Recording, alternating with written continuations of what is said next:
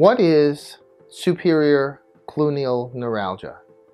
And what is superior cluneal nerve surgery? That's a mouthful, right? Those are a lot of words, some of which you may or may not recognize, right? So let's make it simpler. What is failed back syndrome?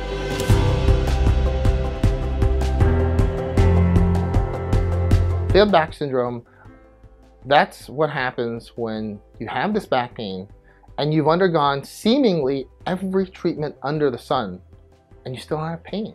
You go through physical therapy, it doesn't help. You go through occupational therapy, it doesn't help. You go to see the chiropractor, it doesn't help. You finally get an MRI and the MRI doesn't show anything wrong.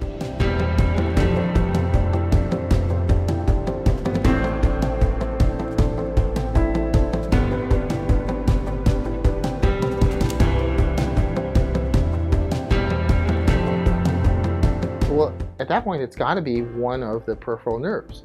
And in this case, which peripheral nerve are we talking about? We're talking about the superior cluneal nerves. These are not the nerves that come right out of the spinal cord, okay? These are different. These are much smaller nerves. They branch from some of the nerves that come out of the spinal cord, and they come up over the rim of the pelvis, and they're responsible for sensation. They're responsible for telling your brain what you feel in your lower back. Those nerves can get injured any of a number of different ways, and they can cause chronic pain. We figure it out by turning those nerves off temporarily with a local anesthetic nerve block. You know, just like you might get at the dentist. We inject a local anesthetic, a numbing agent, to turn off those nerves. And if the pain goes away, then we know those nerves are responsible for the pain. We can go in there surgically and recreate the effect, the temporary effect from the injection, permanently with surgery. Okay, that's what we do for the patients who have failed back syndrome who had a normal MRI.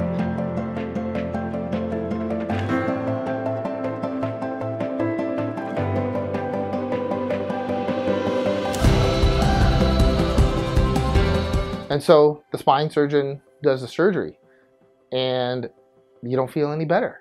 Okay, you still have this horrible pain. And so your conclusion is, well, the spine surgery didn't work.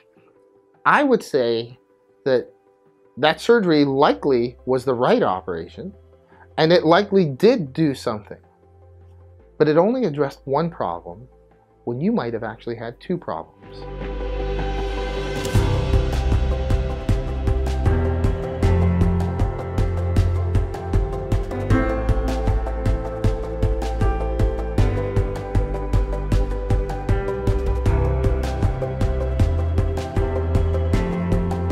So the spine surgeon fixed the spine problem, but didn't know to identify the other problem that was responsible for some of your pain as well.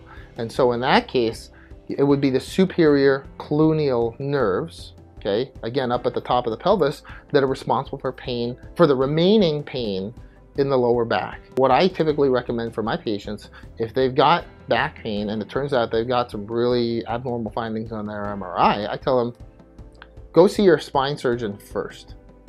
See what your spine surgeon has to say. And if the spine surgeon recommends that you undergo spine surgery, then I would recommend that you do that too. If you're still having pain after you've undergone your spine surgery, then that tells me you probably had two problems at the same time, and I'm happy to take care of that other problem.